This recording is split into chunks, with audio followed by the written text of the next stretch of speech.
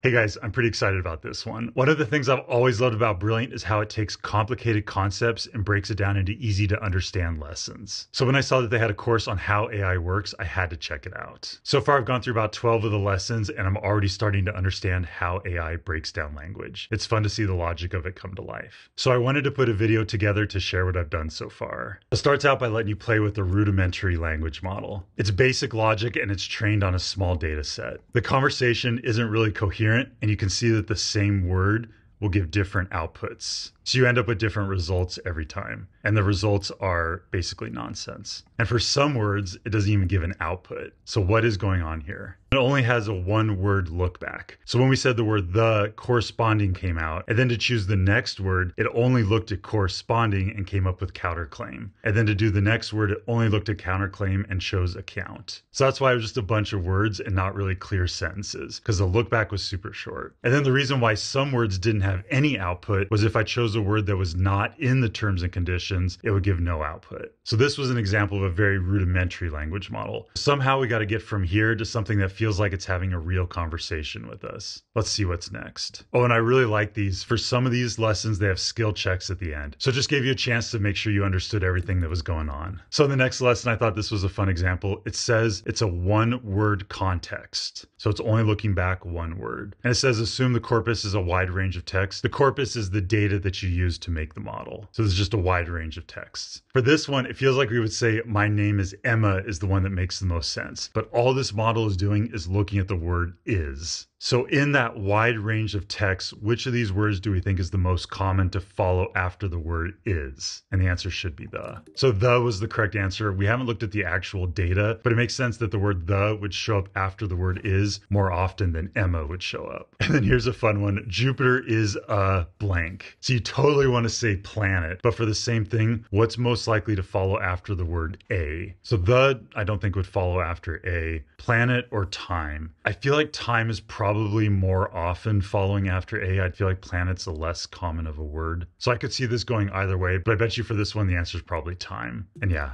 ended up being time. So Jupiter as a time is kind of silly, but if you realize it's only looking back one word, this could make sense. And then here's one more. My pet mouse is, and then adorable and furry both make sense for this one. But once again, we're only going back one word. So I'm guessing big is a more common word. So it would probably show up more often after the word is, and it ends up being big. So clearly looking back one word is not enough. So then in the next section, they use 4-gram models, and a 4-gram model looks back at the previous 3 words. So the output will always be the 4th word of a set of 3. So in this case, my name is, I bet you Mason is the most likely to show up after my name is. And same thing here, Jupiter is a, it's got to be planet is the most likely to show up in this case. And then this one's fun. They switched it to a trigram model. That means it's going to give you the 3rd word of a set of 2. So the capital of France is, we feel like we want to say Paris, but we're only looking at the words France and is. So France is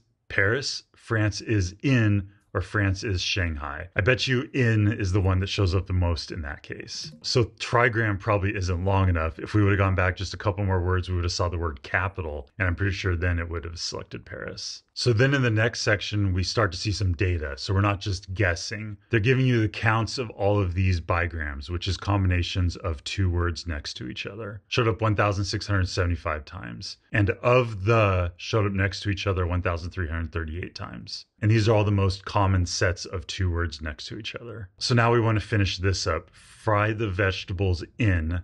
Well, in the was the highest one, so it's got to be the, and that's right. Okay, so this one's kind of fun. It says prepare the sauce, butter, or casserole. I don't see sauce, butter, or casserole up here. So we're gonna have to scroll down, look for the word the. I want to find the first one that follows after the, and here's sauce. So it looks like sauce is the most common of these 3 to follow after the. So we plug that in. And I like this. You could see literally what the machine's doing. It's going down the list and finding the most common one. So the answer to this question is restricted by these 3 words. I don't think an AI model would restrict the 3 possible outputs, but I still thought this was a good question to visualize how this works. So these are called n-gram models. They're based on sets of words grouped together. One of the downsides of increasing your look back too far is if you have like 5 or 6 words for your input, if those 6 words aren't in that exact order, you're not going to get any output. So that was another issue they needed to fix with these AI models, is you have to be able to look back a bunch of words, but the words don't have to be in that exact same order. And they go into more detail, but that's basically a high-level summary of these first 4 lessons. And then in this next section, we have temperature. Temperature was really interesting. Let's check it out. So when the model is set to a high temperature setting, it won't automatically choose the highest probability word to do next. I think it looks at the collection of all the possible outputs. It doesn't give much value to whatever one has the highest probability. It almost just outputs random. And then if you go to a very low temperature setting, it will always give the word that's the highest probability. And that's usually much more coherent and consistent. With a low temperature, you're going to get basically the same output every single time. And there's a fun vocab word for that. If the same input will give the same output every single time, that's called deterministic. It's kind of like the idea of a function. One input will always give the same output. And that'll happen when the model's temperature is set to low. So it might feel like you want to have the temperature set as low as possible. If you want poetry or something creative, you got to give it a little bit of temperature so you can have some variety in the words it'll choose. And to find the exact setting you want is probably a lot of trial and error. It's kind of interesting. So there's some AI engineer out there that's just changing this setting little by little and watching what it outputs and seeing where it likes it the most. So the next section is called improving models. I think this was about doing multiple passes through the data.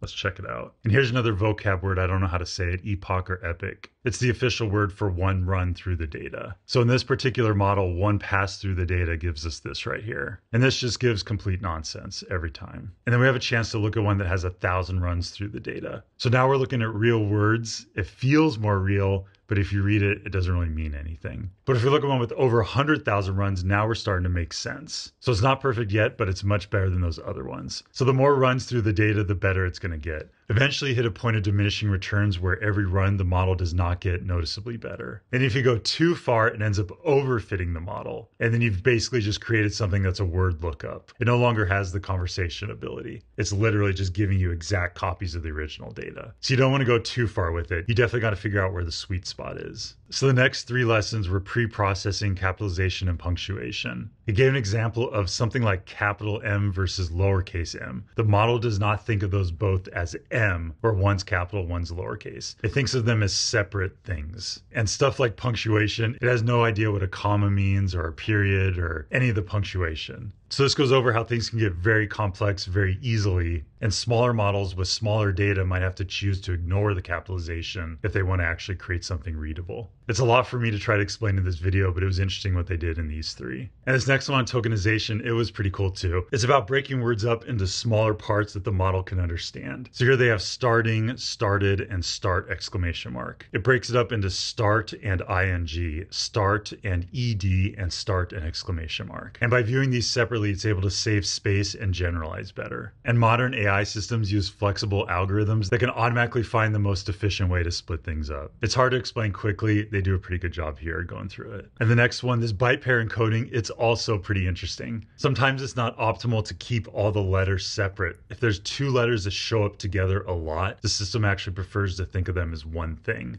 So it gives examples like EM or IN. Those show up a lot in words. The model's actually better off if it groups those 2 letters together as their own letter. And it makes the model more efficient than if it treated them separately. And I just got started on level 3, this deep networks. It's kind of fun. They give us 3 different models where we get to draw numbers. The first one is totally random. So when I draw a 5, it gives us 2. When I draw a 4, it outputs 2. When I do an 8, it outputs 2. I wonder if I can get something other than 2. There we go. So that gives me an 8. So this is a very poorly put together model. And then you have one that the difference is it's been trained on 10,000 examples. So let's try 0. It recognizes a little bit percent of 0, but it's mostly getting 4 out of this, which I guess I can see that. This looks like a 4 right here. And now it's giving us 8. So it's clearly 8 for that. What does 6 do? So we get 6. 9. So 9, yeah, it looks like a 4 or a 9. So you can see what would happen if you did it on 10,000 examples. And then down here, they have one, they do it on a lot more examples. This is 200,000 examples. So 0 gives me 0. And if I do it in the corner, okay, it calls that 2. And then if I draw a 1, it says 1, and can I give it a little hat? Okay, so it thinks that's a 2. So here's 2, and then 3, 5. You'll notice as I was working on the 5, it actually had a really strong 7 right there, but then it became a 5. Oh, now it's viewing 3. So it's not perfect yet, but it's much closer than those other ones were. So it's definitely cool to see how it gets progressively better as you run it through these processes. And that's as far as I've gotten for now. So I still got a lot to go through. I'm excited to see what all this is going to be about. But I have a much better understanding of what's going on under the hood. How exciting. And if you want to go through these yourself, these go through way more detail than what I just did. The name of the course is How AI Works, and it's on brilliant.org. If you want to check it out yourself, visit brilliant.org/brilliantandymath or scan the QR code on the screen. Or you can click on the link in the description. How exciting.